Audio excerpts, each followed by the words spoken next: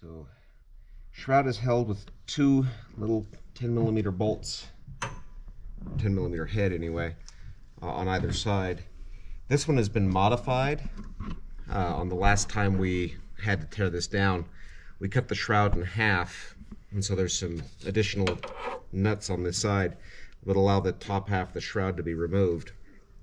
And that provides a lot more access to the fan, because otherwise you have to take the fan off and the shroud off at the same time, and there's just not a lot of space here to get to the nut that holds the fan in place. Highly recommended.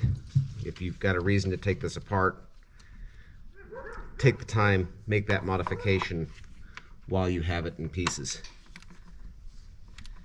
It does make this job, this part of the job anyway, less obnoxious when you have to remove the fan.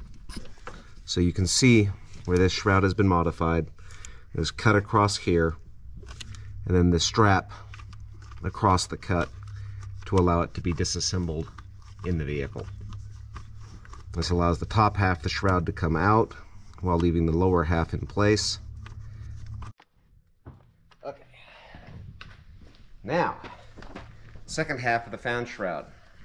You have to take this thing out to make the modification in the first place, but then you cut the fan shroud across this position, and I just used a couple of metal straps from Home Depot. These are probably way heavier than they need to be. Some washers and pop rivets to hold it into the bottom half here.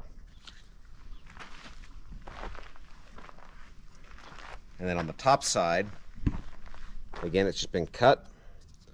Some screws that are a tight fit, emphasis on the word tight.